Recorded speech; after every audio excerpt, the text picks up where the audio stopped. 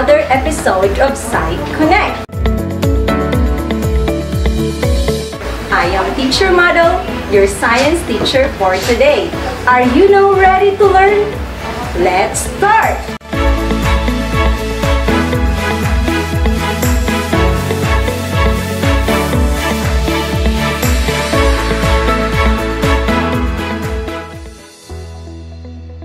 This video lesson focuses on the uses of mirrors and lenses. The most essential learning competency is identify ways in which the properties of mirrors and lenses determine their uses in optical instruments such as cameras and binoculars. Before we start, let us check your prior knowledge about our topic today by answering the pretest. Read the questions carefully. Choose the letter that you think best answers the question. Write your answer in your activity notebook. 1. Which of the following uses concave lens? A. Telescopes. B. Car's headlight. C. Magnifying glasses. D. Dentist mouth mirror. 2.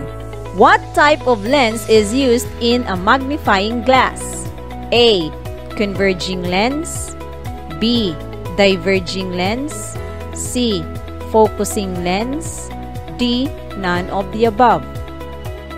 3. Which of the following is an application of multiple image reflection? A. Binoculars. B. Kaleidoscope. C. Magnifying glass. D. Car's side mirrors. 4. A car's headlight uses blank. A. Lane mirror. B.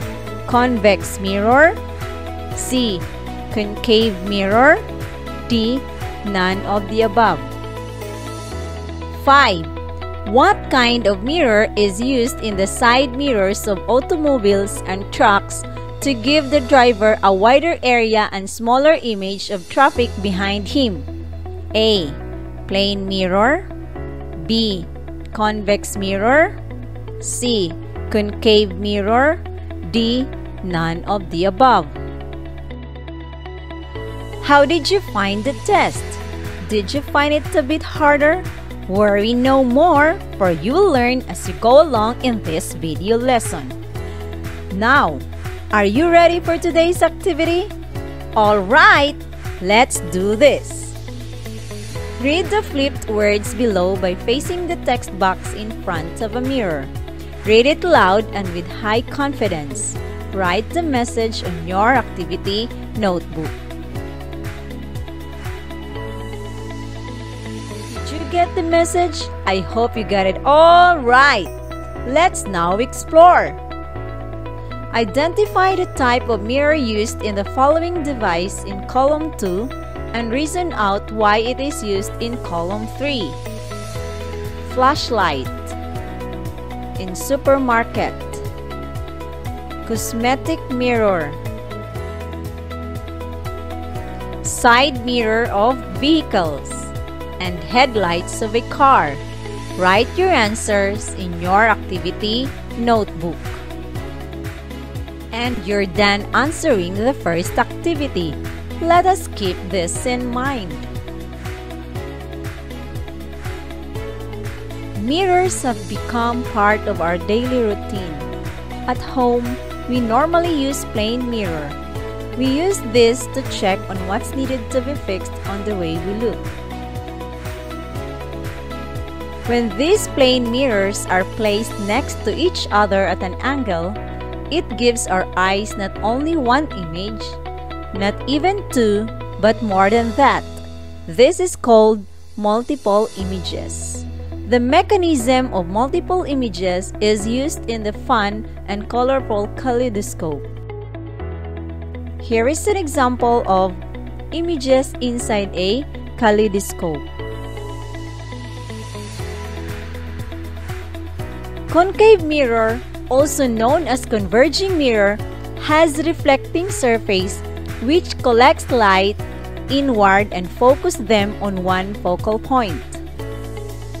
It is used as dentist mirror, makeup kit mirror, illuminating purposes such as headlamps, flashlights, and spotlights. On the other hand, convex mirror, also known as diverging mirror, has the outer bulging surface that reflects light instead of the inner one. It has a wider view field compared to a concave mirror. This makes bigger objects appear to be smaller than their original form. It is used as cars' side mirrors and in supermarkets and convenience stores. And we're done discussing the uses of convex and concave mirrors. Let us apply what you have learned. Identify what is defined in the following statement. You can use the jumbled letters in each item as a hint. Write your answers in your activity notebook. 1. A plane mirror is a flat surface mirror. The image formed by a plane mirror is called blank image. 2. Mirrors arranged parallel to each other can form blank image, a number you can't count. 3. A blank is a colorful optical instrument in which the mechanism of multiple image is used. 4. A convex mirror is used in car side mirror because it gives blank view field than concave mirrors. 5. To secure the store from shoplifters, aside from CCTV camera, store owners hang blank on the corner.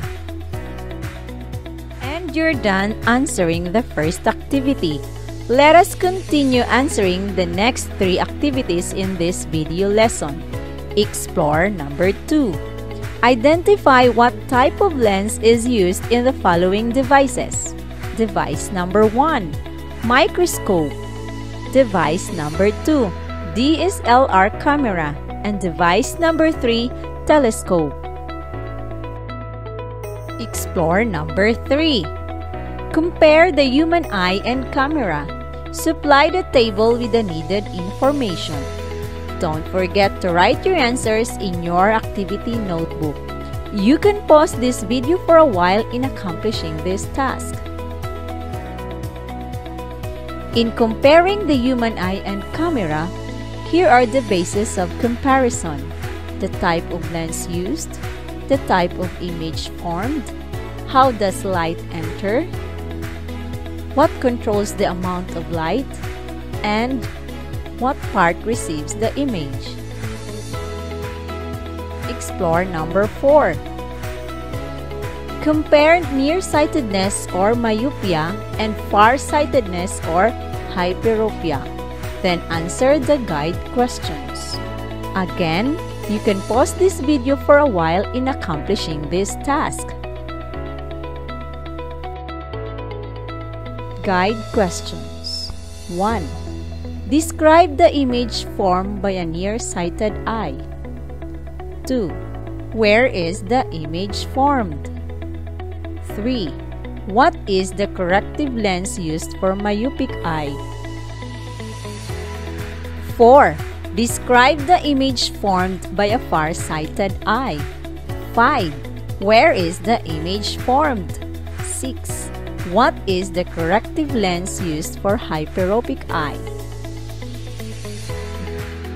Job! You're done answering the activities. Now, let us keep this in mind. Among the applications in which concave lenses are used is found in telescopes and binoculars.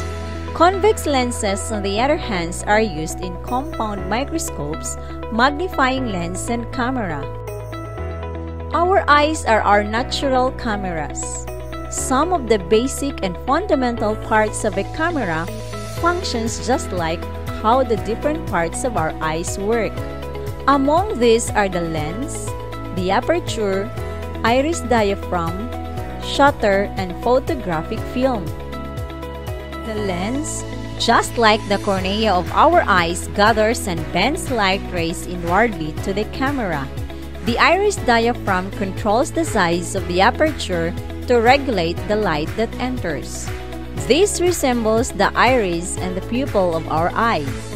The shutter opens and shuts the aperture to avoid too much light exposure, thus helping the photographic film capture a beautiful image similar to the work done by the eyelids and the retina. Concave lenses such as eyeglasses and contact lenses are used in correcting myopia or nearsightedness. Nearsightedness is a vision defect caused by too long eyeballs. The image formed is in front of the retina. On the other hand, convex lenses are used in correcting hyperopia or farsightedness. Farsightedness is a vision defect caused by too short eyeballs. The image formed is behind the retina. And we're done discussing the uses of mirrors and lenses. For the last time, give your final insights by completing the following sentence prompts. I have learned that. I wish to ask my teacher about. Don't forget to write your answers in your activity notebook. Now, let's strengthen your knowledge by accomplishing the reinforcement. Challenge: make your own telescope. This activity will help you apply whatever learnings you have obtained from the discussion about lenses. Using materials that you can see around you, improvise or build your own telescope. A telescope is an optical instrument used in viewing far objects. It is the instrument that astronomers use in viewing the sky, especially at night. Now, imagine yourself as a budding astronomer who lived during the time the technology has not flourished yet. Young Galileo, please note that your version of telescope will be assessed with the following criteria: creativity, 30%, functionality, 30%, application of scientific knowledge, 40%, a total of 100%.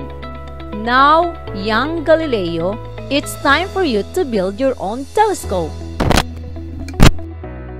To assess how far have you learned from this topic, let us answer the post-test. Read the questions carefully. Choose the letter that you think best answers the question. Write your answer in your activity notebook. 1. Which of the following is an application of multiple image reflection? A. Binoculars. B. Kaleidoscope. C. Magnifying glass. D. Car's side mirrors. 2. Which of the following uses concave lens? A. Telescopes. B. Car's headlight. C. Magnifying glasses. D. Dentist's mouth mirror. 3. What kind of mirror is used in the side mirrors of automobiles and trucks to give the driver a wider area and smaller image of the traffic behind him? A. Plane mirror. B. Convex mirror. C. Concave mirror. D. None of the above. 4. What type of lens is used in a magnifying glass? A. Converging lens. B. Diverging lens. C. Focusing lens. D. None of the above. 5. A car's headlight uses blank. A. Plane mirror. B. Convex mirror. C. Concave mirror. D. None of the above. 6. To correct nearsightedness, a person is prescribed with what kind of lenses? A. Converging lens. B. Diverging lens. C. Focusing lens. D. None of the above. 7. Which of the following parts of the eyes function like the aperture and iris diaphragm of a camera? A. Eyelid and cornea. B. Pupil and eyelid. C. Retina and cornea. D. Pupil and iris. The sun's rays are observed to focus at a point behind a lens. What kind of lens was used? A. Converging lens. B. Diverging lens. C. Focusing lens. D. None of the above. 9. Vehicle side mirrors are blank. A. Plane mirrors. B. Concave mirrors. C. Convex mirrors. D. None of the above. 10. What kind of mirror is used by dentists in examining tooth cavities? A. Plane mirror. B. Concave mirror. C. Convex mirror. D. None of the above.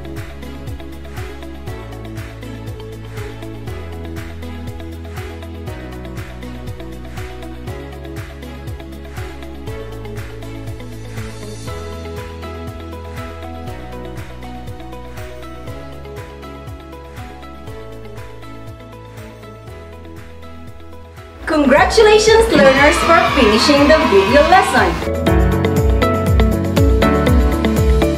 I hope you enjoyed learning with me today. Remember, learning is fun with Sci-Connect.